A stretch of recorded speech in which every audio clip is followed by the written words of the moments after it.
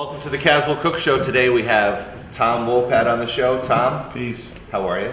I'm good. Tom just got done doing a show. We caught the show. We've actually seen you perform a few times now. And I love the album Wopat that you've been promoting for the last year or two. Tell me about that album. I know you got some originals, you got covers, like you got a Bruce Hornsby song on there. What do you got on that album? Oh, we got a bunch of different stuff. You know, Bruce, we covered actually The Way It Is, but we made a little bit of an R&B feel to it. And there's John Hyatt tune on there that's really good, a Paul Simon tune. We just had a lot of interesting stuff. There's a song called Empty by a guy named Ray LaMontagne or something. Yeah, and that was an eye-opener for me. But the John Hyatt cover, I think, is probably my favorite cover on the record. So your first record that you put out was '83, and it was called Tom Wopat. Yeah, right. So do you feel kind of like full circle with 35 years later Wopat? I think I'm going to do another record this year. I'm just going to call it Tom Wopat again. I don't know, you know, just because I'm going to cover stuff like we're going to do that James Taylor tune that we did, Copper Line. Mm-hmm. Isn't that a nice one? Awesome. It's such a nice groove. I don't know. So what is Copper Line? I was listening to you tonight sing the lyrics. Copper Line is like the name of a. It's like the name of a hollow, you know, like, oh, I got you. Like one of those kind of box canyons that they have in North Carolina. Hercules and a hog-nosed snake. Hercules is a dog. Uh-huh. Yeah. And then there's a snake. And the hog-nosed snake. Wow. Well, the dogs always get into the snakes. But no, I just think, you know, James writes stuff that's so evocative. Mm-hmm. And there's specificity to it, and yet it just really creates a mood, and you know the groove of that thing. He did a tour and an album with a guy named Goldings, Larry Goldings, piano player, mm-hmm. and it's just amazing. That's really we cop that kind of. I mean, I can't play like James, but to finger pick a song for me is I don't do that. And it was one that I just really, really love the groove of it.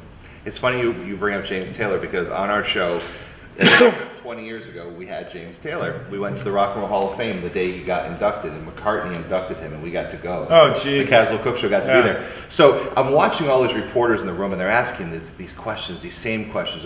So when's the new album coming out? Next year.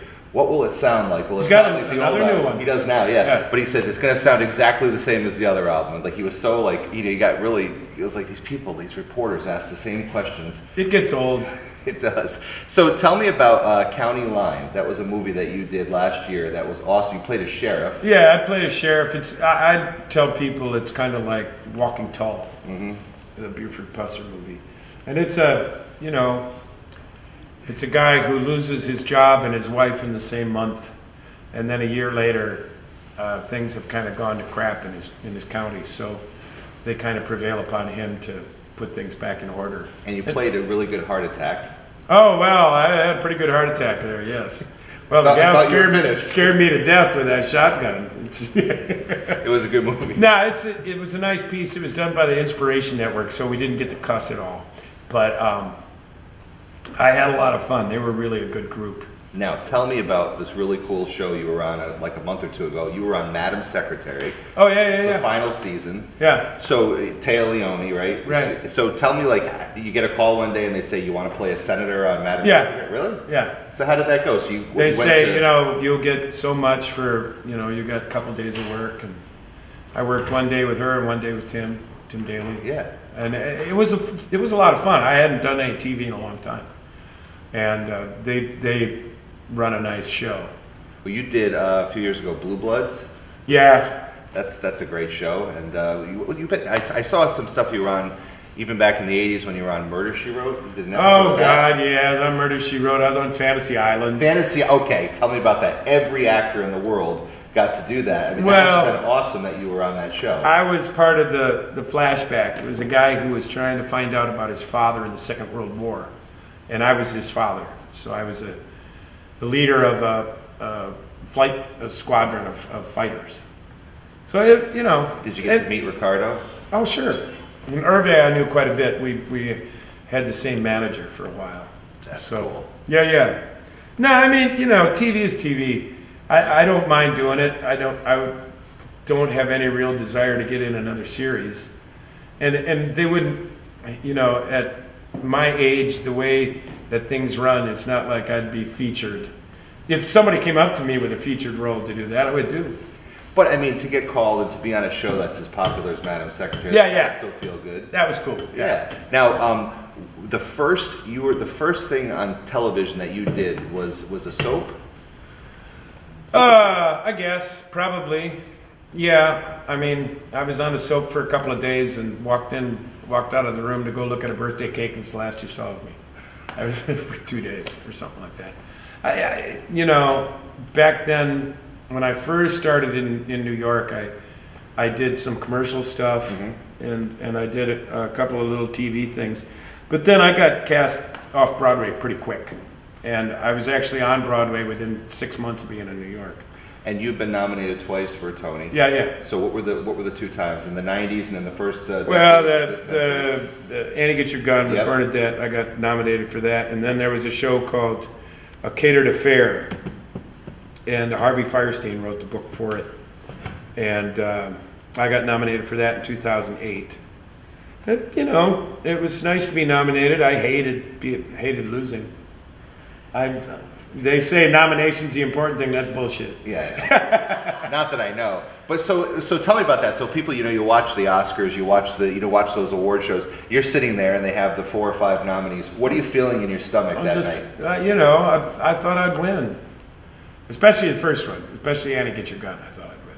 Do you have a speech ready, or were you going to wing it? Nah, I would wing it. Yeah. I mean, you know, Bernadette was right there, so that's pretty easy. That's true. I got to open that show, too. Yeah? Yeah. It's a cold open.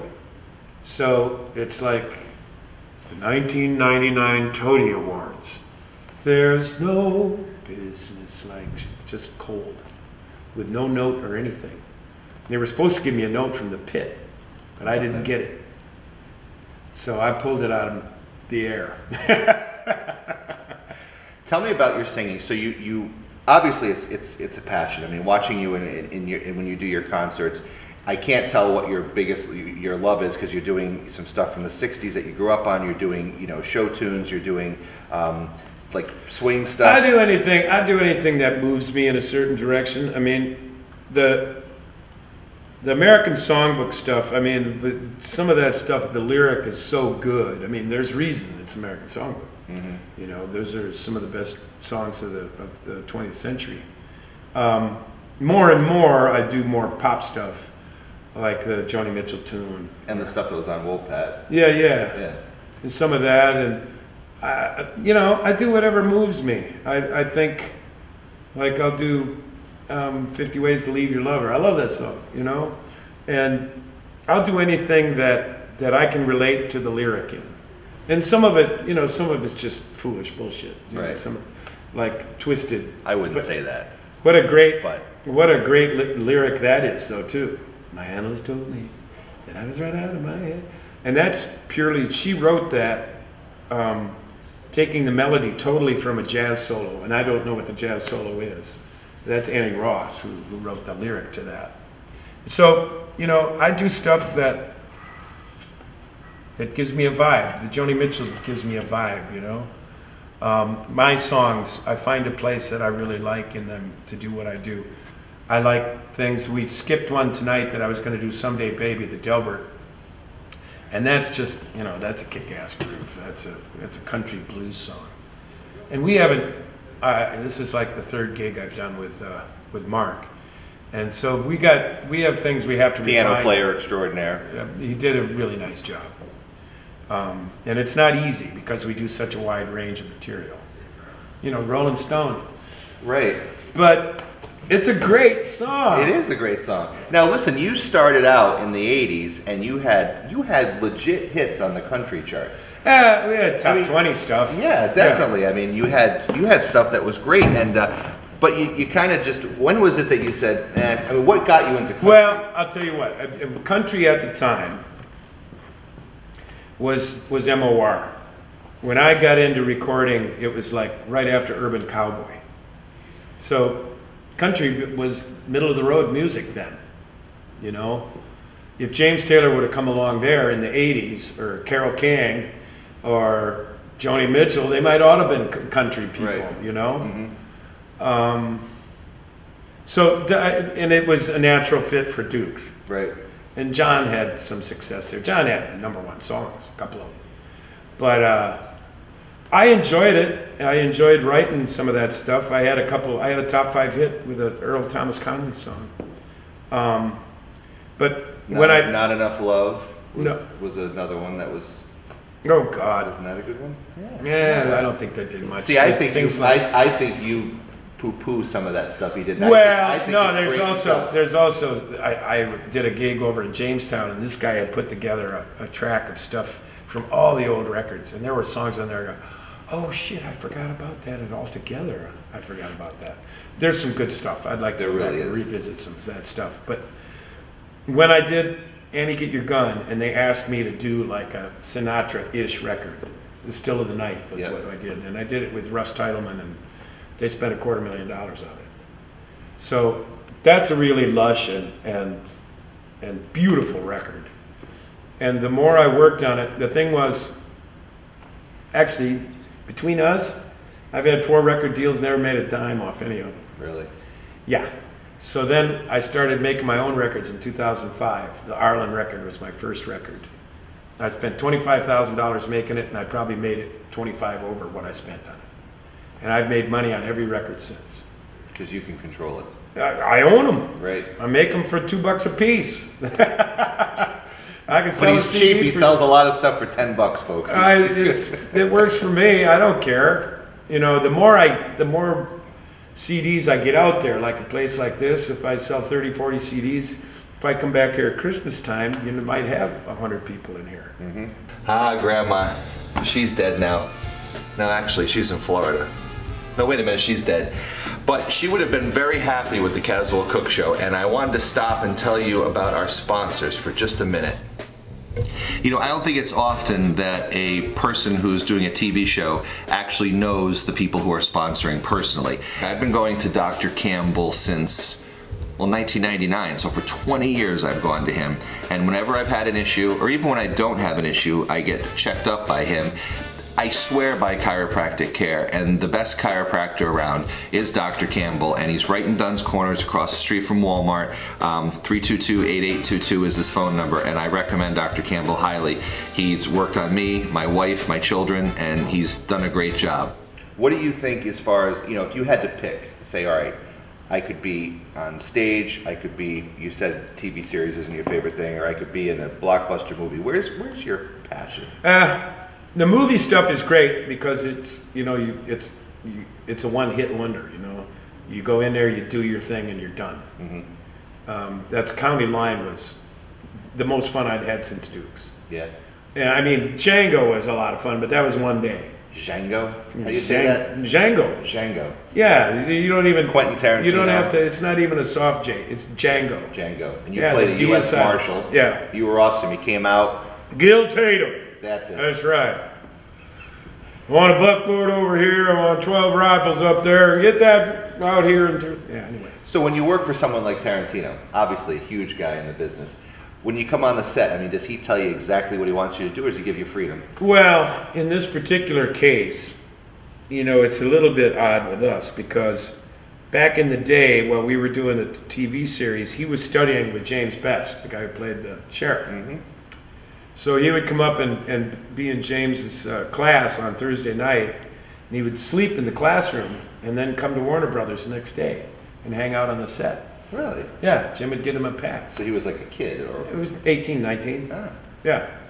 So he knew us from that, and he's always been a big guy for, you know, featuring, you know, like, shit.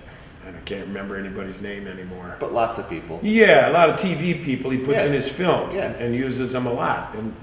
And it was so much fun. It was great. And it was a deal where actually the audition I did, because it's a one-trick pony, this guy. I'm the setup for the gag line. Mm-hmm.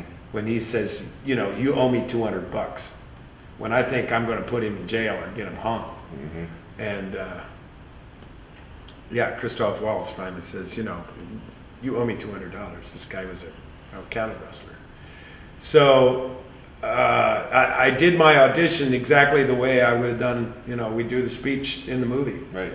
So then basically the same outfit, all black, all my own stuff with my black boots and black hat. You can say shit around YouTube. Yeah, okay. And stuff, so we're good. Anyway, but so now But if there's very little subtlety to that part.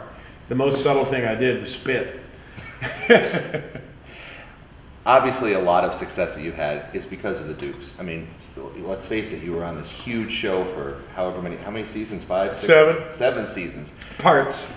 What was it like, sort of, when you got the show, did you think it was going to be anything? And then when did you realize, holy crap, this is a show? Well, you never really have any idea about that. I mean, we knew right away that it was a hit. And when it first showed, it was top 20. And because there was nothing else like it. Right. And it really was a singular show. We knew it was a big hit pretty early on, but I mean, we were all kids. I mean, John was 18. I was 27. I'm almost 10 years older than him. But when I got the part, I was like, oh God, but I just had a lead on a Broadway show. And I thought that's really where my future was. Probably would have won a couple of Tonys if I'd been lucky. But you were still lucky. Well, we had a blast doing it, and I've had a blast doing everything since. What does it do to when you have a show that's that highly rated? What does it do to your daily life? I mean, everyone's probably saying, nah, hey, not too much. It didn't even then. Not really then. Wow, that's good. So you were able to maintain. Yeah, I mean, you get hassled a little bit, but not bad. That's good. Yeah, and it wasn't like there was no social media, none. But there was the Inquirer. We didn't really do anything that would invite anything other than sue Warner Brothers. Well, thank you for taking time to be on the show, and I wanted to tell you that before we end the show. It's a Modelo Negra. It's a Mexican beer that I like very much. This is my only one of the night. And we're hoping that they're going to become a sponsor of the next episode. No, but so you played in our hometown where this show is broadcast from, Westerly, Rhode Island, Misquamicut Beach, and you did a great show last summer, and we're hoping to bring you back next year. But while you were... Man, you're covered with paisleys. You just noticed it. You are so stylish. Well, my wife bought the shirt for me. It's not really me. Oh, okay. It is me. I mean, I didn't actually do the thing. She bought it. Thanks, Christine. Top notch, babe. One time I interviewed Peter Cetera from Chicago. Right. He was dressed really hip, and I had this yellow shirt. And I said, well, you're still cool. I wasn't saying anything about his age, anything. He goes, well, look at you in that yellow shirt. And I'm like, oh, this interview's going. But anyway, so while you were on stage, so the thing about Tom, I interviewed Peter Cetera too. You did? I did. I had an interview show on the Nashville Network back in the 90s. Wow, and he never wanted to talk about Chicago, obviously, but then he finally got around to it. He was cool. Yeah, I thought he was good. It was Jason Sheff took his place? That's right. Yeah. Holy, this guy's good. And Jason now Sheff's dad, too. He is. And Jason Sheff's dad was with Elvis. Elvis. Wow.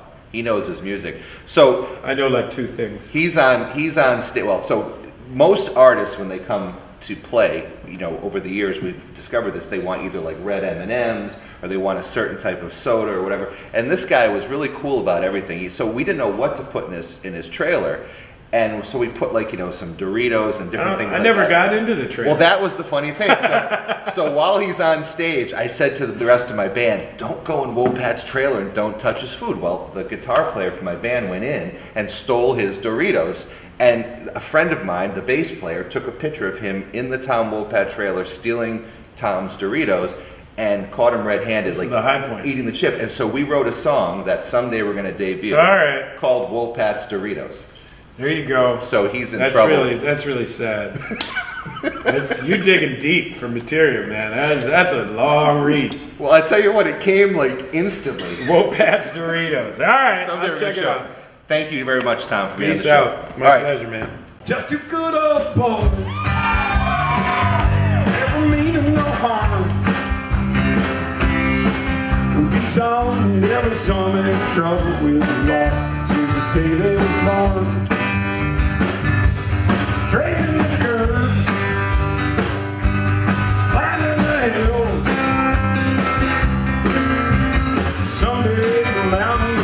riddle along every will. Making their way the only way they know how. That's just a little bit more than law would allow. Just a good old boy. We wouldn't change if we could, no sir. We'd still be fighting the system like two modern day Robin Hood. All right, who thinks so? Just because.